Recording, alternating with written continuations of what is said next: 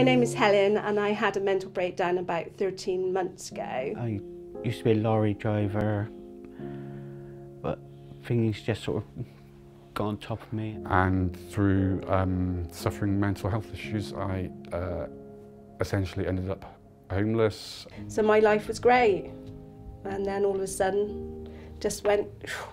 It's hard to see it in somebody. You can't see it.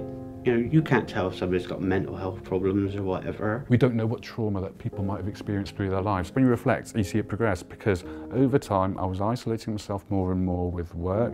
We were isolating ourselves more and more as a nuclear family. And all these things over time, it's just like the gradual build-up, which when you think you're in a healthy frame of mind, you think, okay, this is just life, this goes on, that's okay.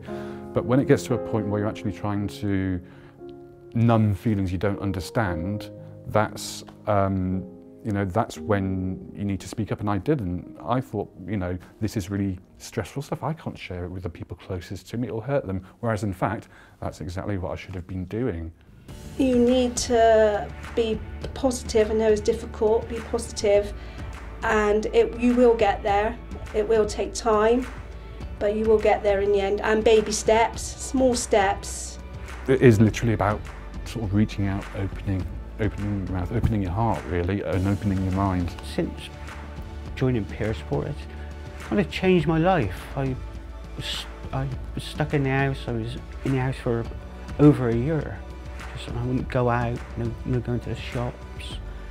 And now I'm here with my friends and I'm on the telly. Can I say that?